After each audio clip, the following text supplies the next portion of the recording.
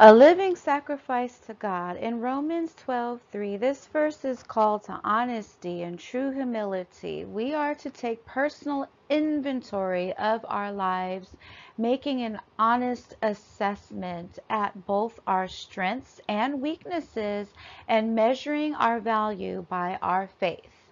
This will teach us humility as we uncover our sins and faults.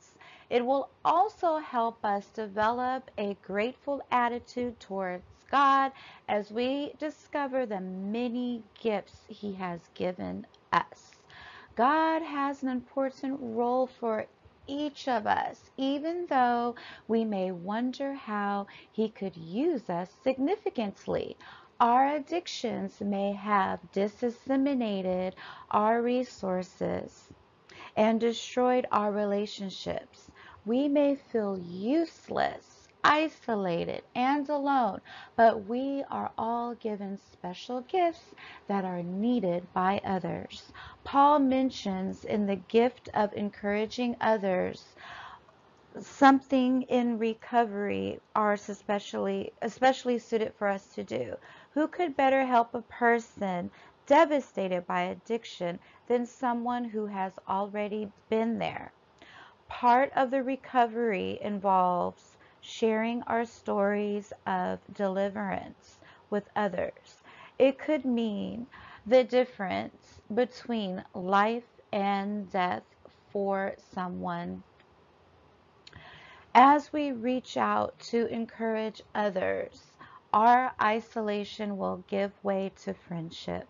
God tells us to let love govern all our attitudes and actions. This certainly applies to the process of recovery. We are called to even love our enemies.